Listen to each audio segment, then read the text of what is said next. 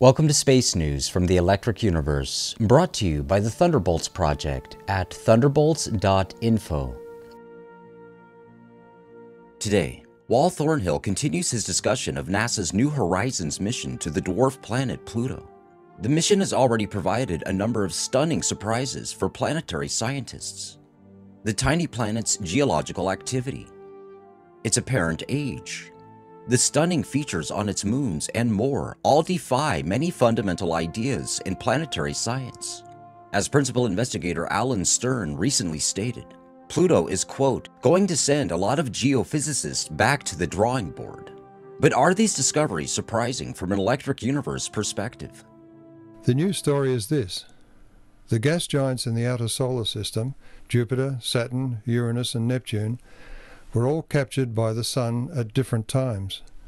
Their rings are the remnants of the electrical capture process, with Saturn's spectacular rings signalling its recentness.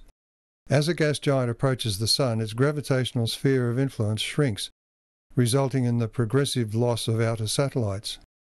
So the minor planets in the Kuiper belt, like Pluto and its moons, are likely to have traits seen elsewhere in the solar system. Pluto and Charon are rocky bodies, with their atmospheres recently frozen to their surface. They have not been there for 4.5 billion years. If they were members of the Saturnian family, they arrived within human experience.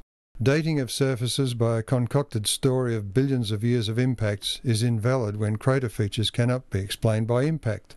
In contrast, electrical cratering matches all crater features in detail and can occur in a flurry over the face of a moon or planet in minutes or hours. With these thoughts in mind, it is instructive to look at the comments by the New Horizons team following the return of the first images from Pluto, showing some detail.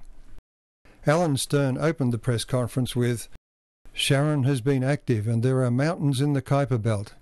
This system is amazing." Now, accretion of ices and improbable collisions cannot explain these findings, but they're not surprising if Charon is a captured former satellite of a planet the size of Jupiter or Saturn. Kathy Olken of Southwest Research Institute thought Charon would be covered in craters. This is based on the invalid accretion theory by collisions. Collisions tend to fragment and disperse material. Certainly you should not expect neat circular craters at the low velocities in the Kuiper belt. She said, "There's a darkish area at the North Pole, dubbed Mordor. It has reddish colouring and a polygon shape is evident. It is thought to be a thin veneer."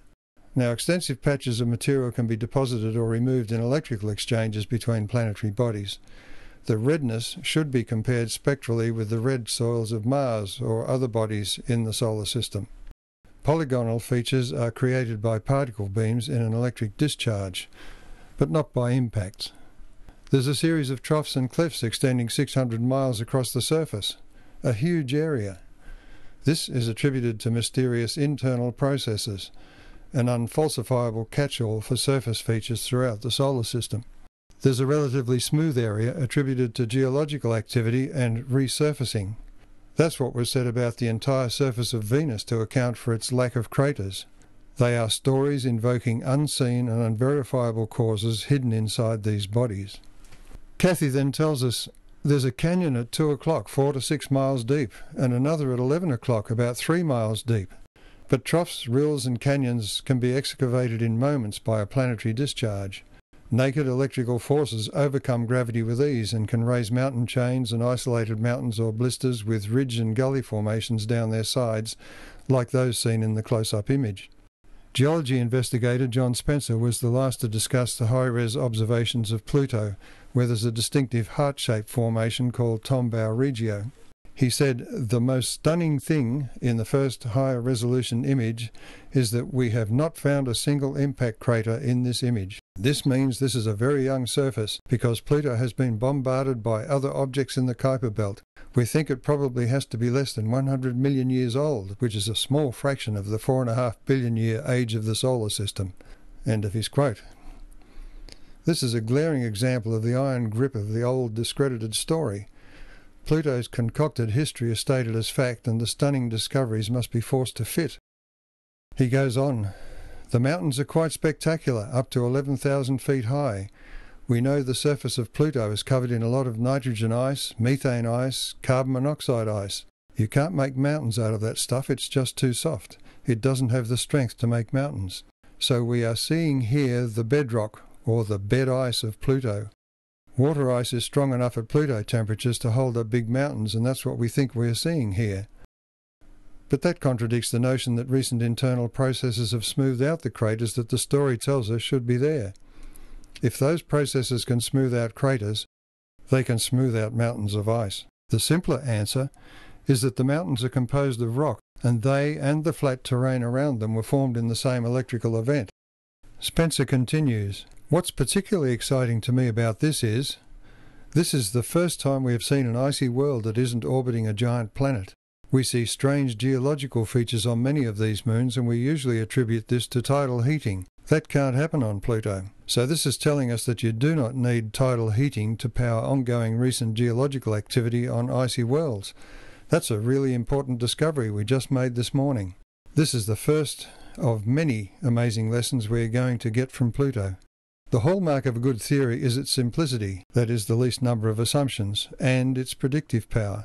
The electric universe model is based on observations of star birth and exoplanetary systems, together with the earliest human testimony of a planetary capture event. It predicts that Pluto will be indistinguishable from other moons of the giant planets because it had the same origin, and their ages and complex histories are practically unknowable. The standard story fails miserably because it is a fiction. How often have we heard, "It's back to the drawing board"?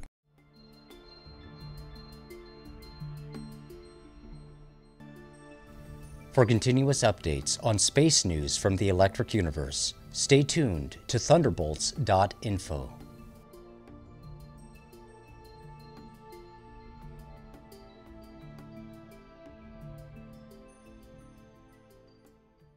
A series of troughs and cliffs extending 600 miles across the surface, a huge area. This is attributed to mysterious internal processes, an unfalsifiable catch-all for surface features throughout the solar system. There's a relatively smooth area attributed to geological activity and resurfacing. That's what was said about the entire surface of Venus to account for its lack of craters. They are stories invoking unseen and unverifiable causes hidden inside these bodies. Kathy then tells us there's a canyon at 2 o'clock, 4 to 6 miles deep, and another at 11 o'clock, about 3 miles deep. But troughs, rills and canyons can be excavated in moments by a planetary discharge. Naked electrical forces overcome gravity with ease and can raise mountain chains and isolated mountains or blisters with ridge and gully formations down their sides, like those seen in the close-up image. Geology investigator John Spencer was the last to discuss the high-res observations of Pluto, where there's a distinctive heart-shaped formation called Tombau Regio. He said, "The most stunning thing in the first higher resolution image is that we have not found a single impact crater in this image. This means this is a very young surface because Pluto has been bombarded by other objects in the Kuiper belt. We think it probably has to be less than 100 million years old, which is a small fraction of the 4.5 billion year age of the solar system." End of his quote. This is a glaring example of the iron grip of the old discredited story. Pluto's concocted history is stated as fact, and the stunning discoveries must be forced to fit. He goes on, "The mountains are quite spectacular, up to 11,000 feet high. We know the surface of Pluto is covered in a lot of nitrogen ice, methane ice, carbon monoxide ice. You can't make mountains out of that stuff, it's just too soft. It doesn't have the strength to make mountains. So we are seeing here the bedrock, or the bed ice of Pluto. Water ice is strong enough at Pluto temperatures to hold up big mountains, and that's what we think we are seeing here. But that contradicts the notion that recent mountains in the Kuiper belt. This system is amazing." Now, accretion of ices and improbable collisions cannot explain these findings, but they're not surprising if Charon is a captured former satellite of a planet the size of Jupiter or Saturn. Kathy Olken of Southwest Research Institute thought Charon would be covered in craters.